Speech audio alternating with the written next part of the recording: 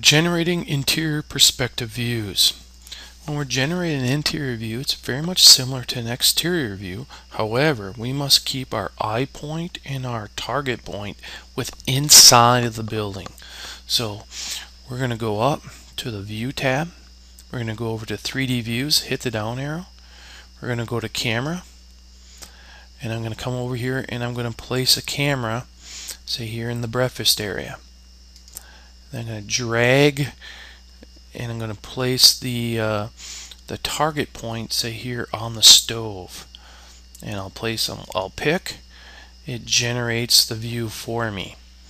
Now typically what you have to do to get exactly what you want to see is grab these blue dots, and you need to manipulate these blue dots and drag them to the extent you want to see. So I'll grab a hold of this blue dot, I'll slide over a little bit, and now I can get to see the sink. You can say, well, that's pretty important to when I want to see, say, a kitchen. I want to see a little bit more of that sink.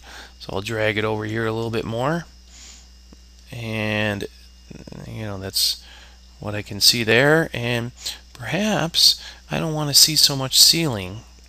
I can drag that down a little bit, and I can come over here and say, I would like to see a little more of the floor though.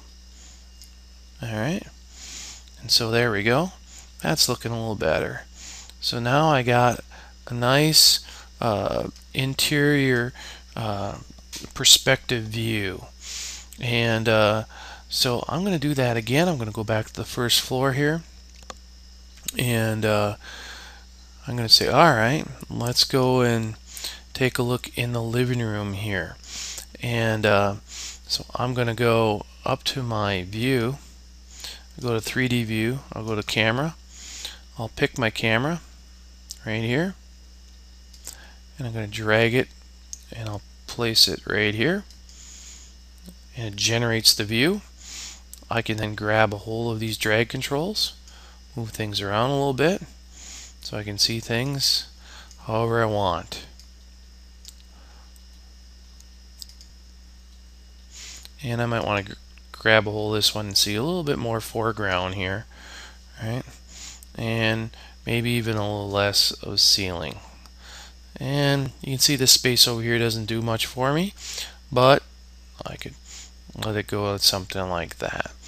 And so generating those 3D views is very easy. We just have to keep the eye and the target inside of the and there I want the realistic, and we get a better idea of what it will look like.